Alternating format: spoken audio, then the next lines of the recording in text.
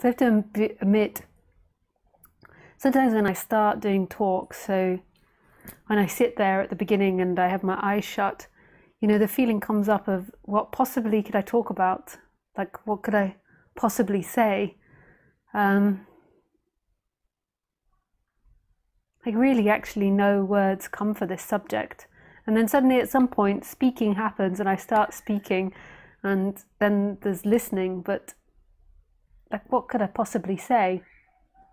Your freedom is right here.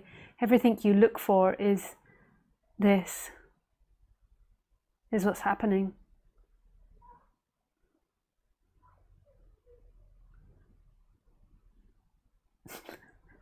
And that's so simple, and that's it, basically. That your freedom is what's happening, is this, is what's manifesting now. It's that which knows itself. It's not really complicated. It's not full of lots of conceptual ideas.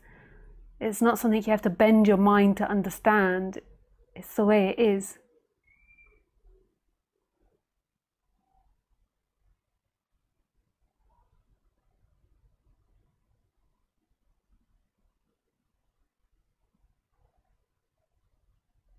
It's the way it is.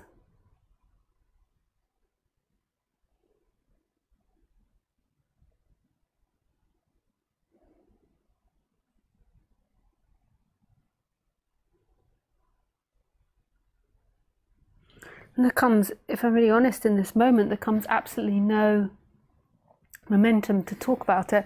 And this often happens before talks. I'm just trying to talk it out, just to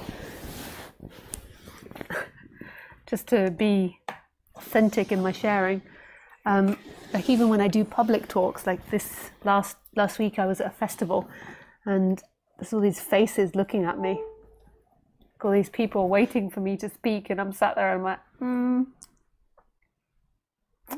and I don't think it's a fault. Like I don't think that there's something wrong with me or that there's something wrong with the way I share. I think it's actually very natural to feel that way, because there isn't anything to say about this subject.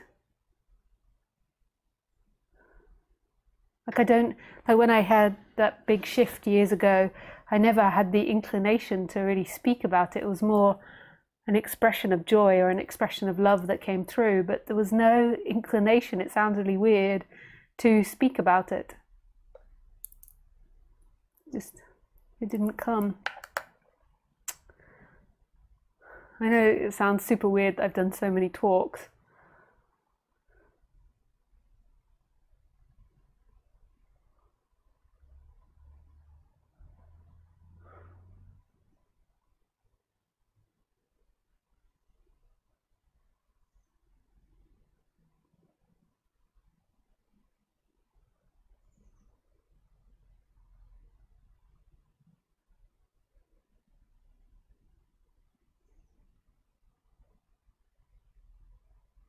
And sometimes all I have to do is kickstart myself. So I have to start with a very typical sentence or a very typical statement, and that gets me going, like rum, rum, rum.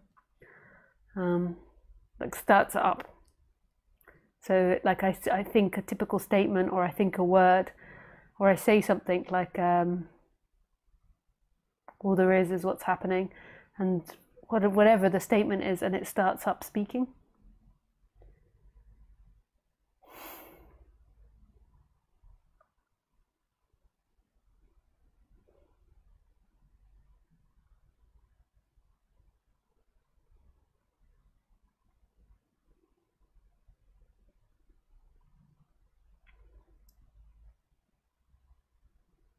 And I think it's super important that when you're giving a talk, even in giving a talk, even when I work with people one-on-one, that you're genuine as you can be.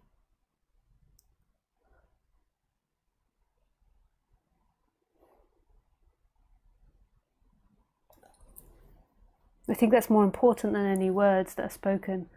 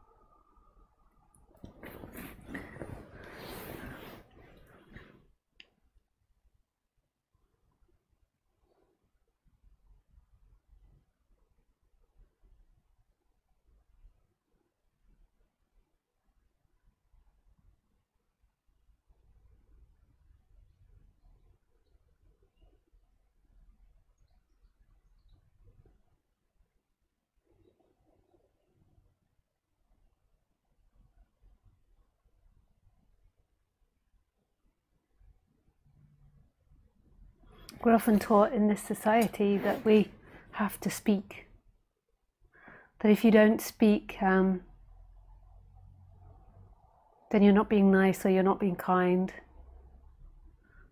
One thing I used to love about hanging out with the Buddhists was that when I went to the Buddhist center, it was silent, and the Buddhists were very used to being in silence and sitting in silence, and you didn't have to speak if you didn't want to, which I thought was fantastic. Like, I was very young when I first started going there, but I used to love being in the break time and just having the option not to speak, that wasn't seen as rudeness.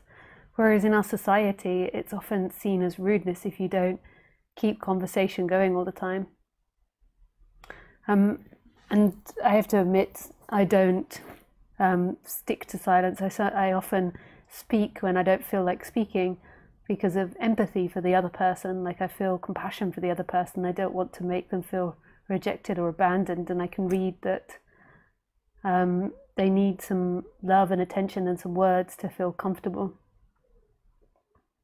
But I would love it if people would feel okay with my silence. Like, often when I meet someone, I've got nothing to say. Like, I stand there and I've really got nothing to say to them. And I don't mean to be rude, and I don't dislike them, but there's just, what's there to say? Here we are.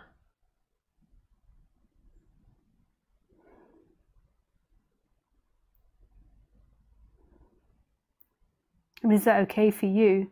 Like, how do you feel if someone is quiet in front of you?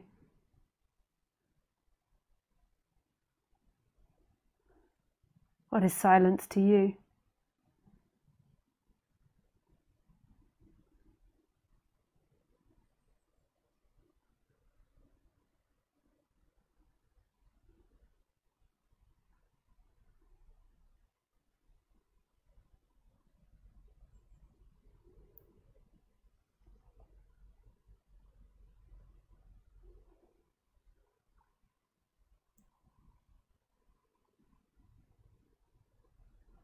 So much of people's lives is built up around seeking.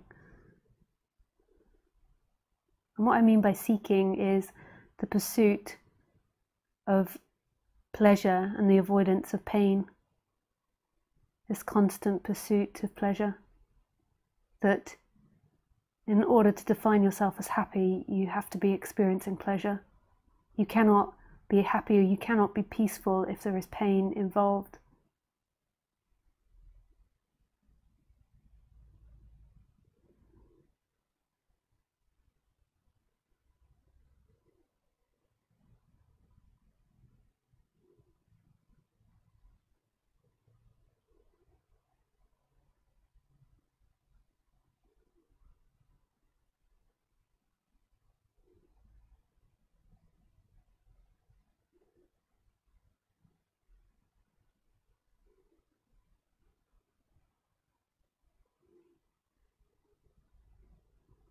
This constant seeking. Most people spend their whole day seeking, rather than just a gentle movement towards pleasure and a movement away from pain. That's the way these bodies are set up, is that you're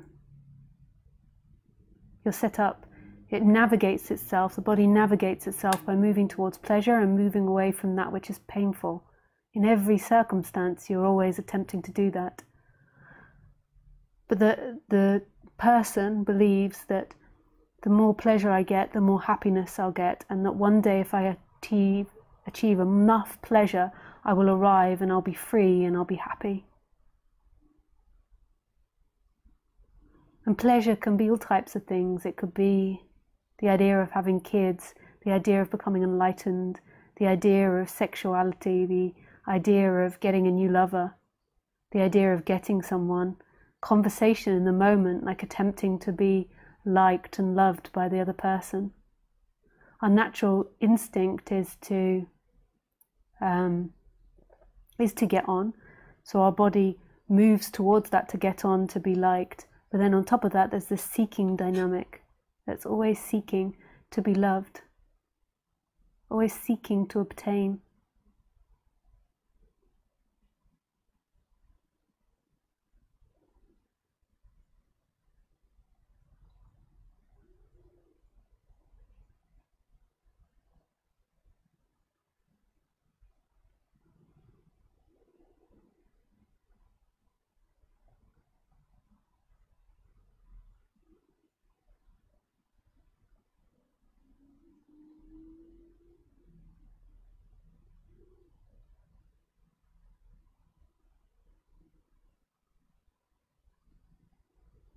So in this moment, when you're sitting here watching this video, you're seeking to get something. There might be just a natural movement towards pleasure, but most of the time it's about seeking. So you'll hear these words and you'll arrive. That I'll say something like I'll do something and you'll arrive. That you'll get a transmission and you'll arrive. But it's all in fantasy. Who is this person that's going to arrive? It's all in fiction. This constant separation from what's happening and this reflection, this dividing that's always looking at you and where you are and what you want. And it's so quick. It's happening quicker than you can think about or quicker than you can see. This impulse to impress, this impulse to get love from the other, this impulse to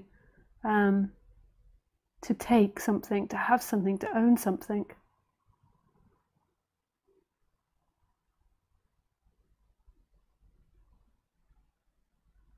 You're never going to achieve it there.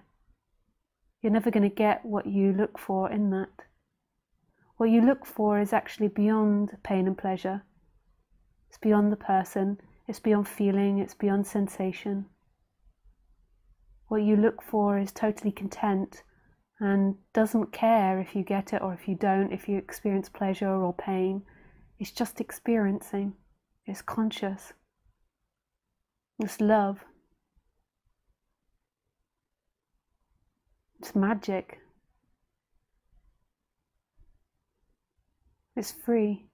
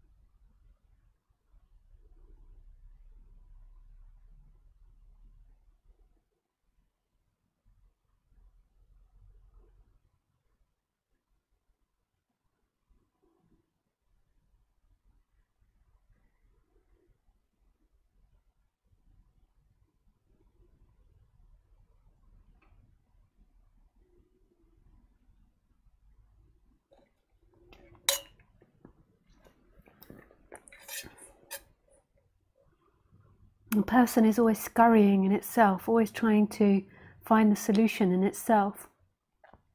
On the human level, there's things to do. The body has a mission to eat and to stay alive and to stay connected and stay in society or whatever it chooses to do. But the body has a mission. But what you're actually looking for, what you've always been looking for, is beyond that. It's beyond the body, it's beyond sensation, it's beyond the experience. It's who you truly are. It's actually what's registering everything now. It's that which is conscious. And that consciousness makes up the whole world. It's not that consciousness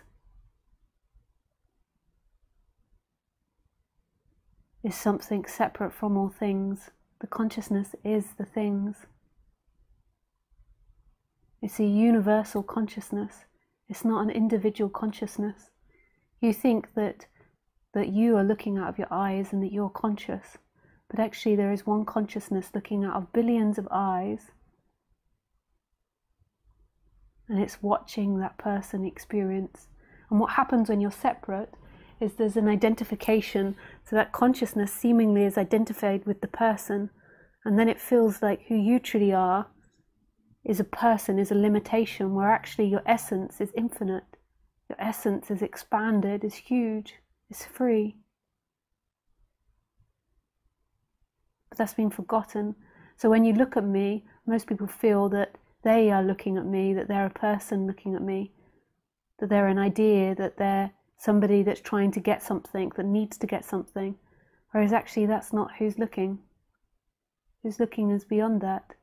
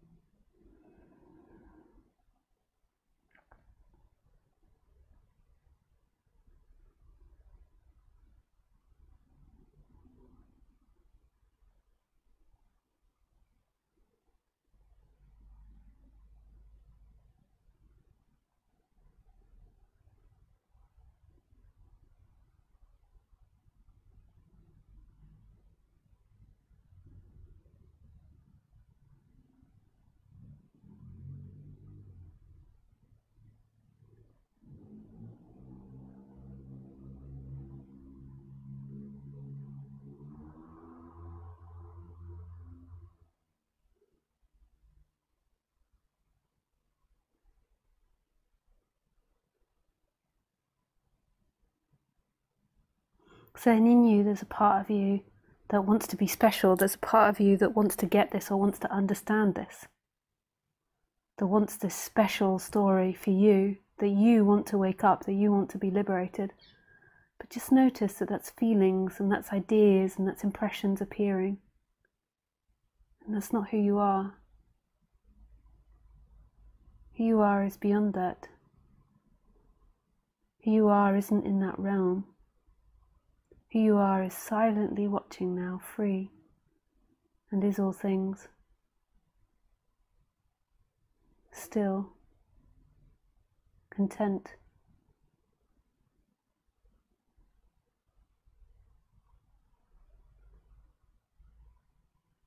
And there's breathing happening, and there's hearing happening, and there's feelings happening, and there's emotions happening.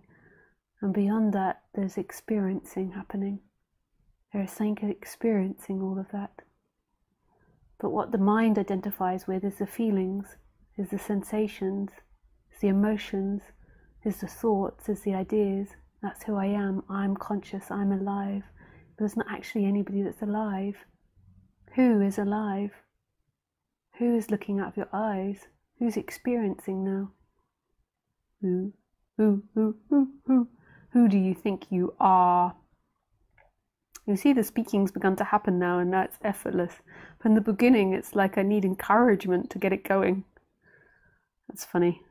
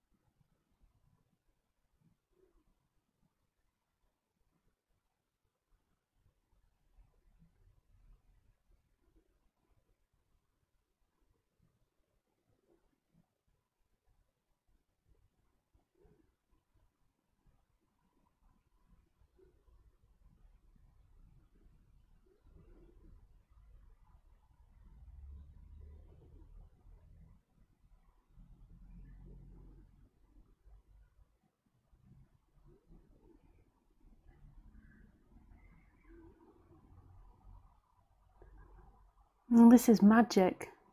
This is really, truly wonderful. It doesn't sound wonderful to the person because the person wants to be something special. It wants to be an imagination of itself. So it wants to be somebody that achieves enlightenment or achieves a nirvana or somebody that's free or somebody that's happy. It can't imagine that there's something else watching, that this is nothing to do with you. There's something watching that's so free and infinite and just doesn't care on the human level.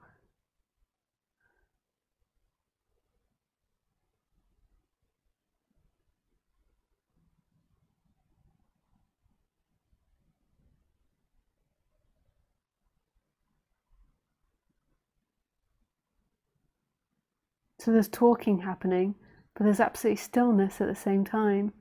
There's something that's still, that doesn't move, that knows. And it's one consciousness looking through all these eyes. So when you go and speak to someone, you're actually speaking to the same consciousness, that same love, that same intimacy.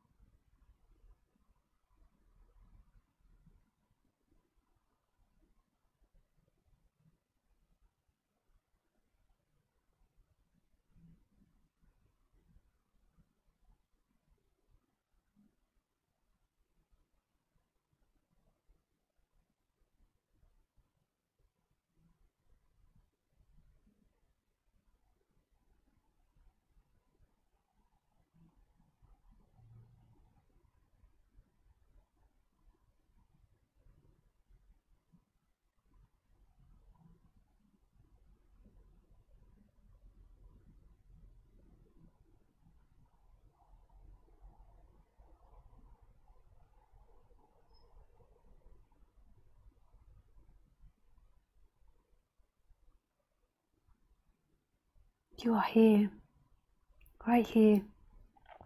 right now, in this. You're not your thoughts going past. You're not your ideas of what you need. You're not your problems. You're not your sensation of your bum on the seat.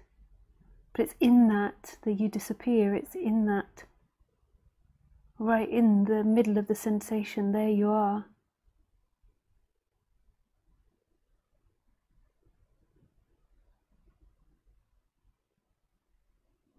You could say there is a watching of that, that's so still and free. And it's not separate from all that's happening. That watching is all things. There isn't a consciousness that's separate from things. So it's like everything that's happening is still and watching itself and not separate from itself. And all human suffering comes from the illusion that you're somebody moving in time, that you're a name, that you're an identity, that you're someone that was born and will die at age 80, and that you've got this life in between. That this life has to have happy times, you have to accomplish certain things, you have to do certain things, you have to be a certain thing. And that's not true. You're a human being, not a human doer. All that was ever asked was for this to be experienced, for it to be watched. Suffering comes when you identify with your pain and pleasure, and you believe that that pleasure will one day lead you to freedom. Freedom isn't pleasure. Pleasure is an experience that comes and goes. Freedom isn't love, isn't intimacy, isn't sexuality, isn't orgasm. Freedom is this innocence that you could call love, that's right here, that's watching silently, that's never judging anything, that's holding everything.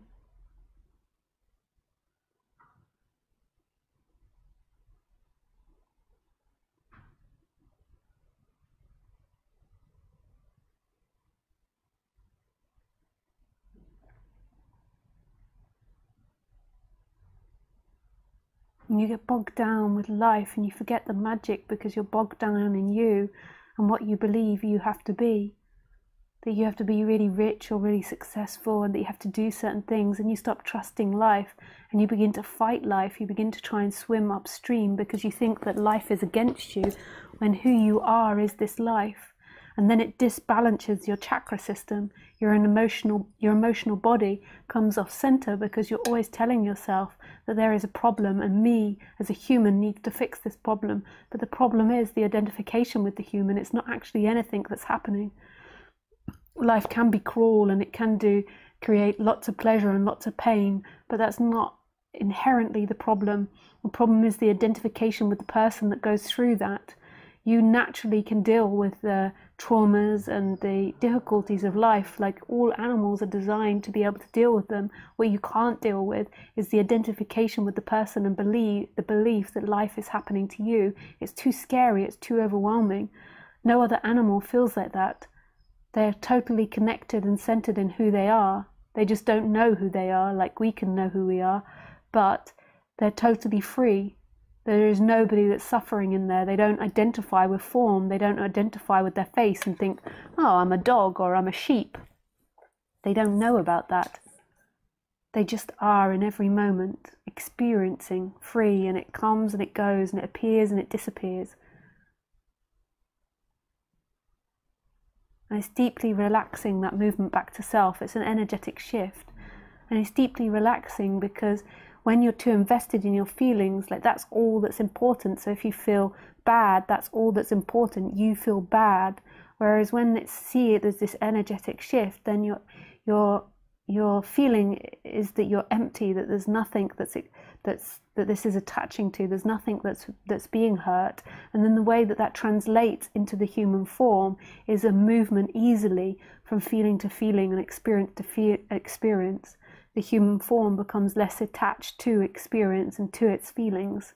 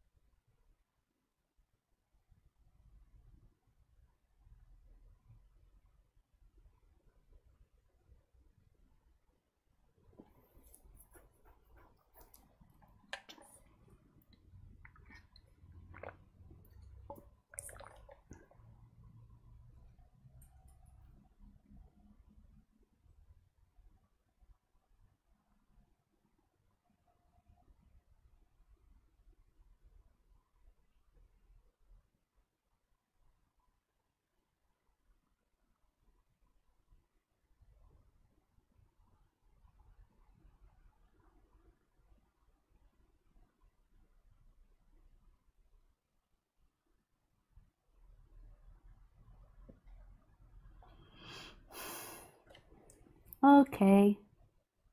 You can begin to ask questions if you have any.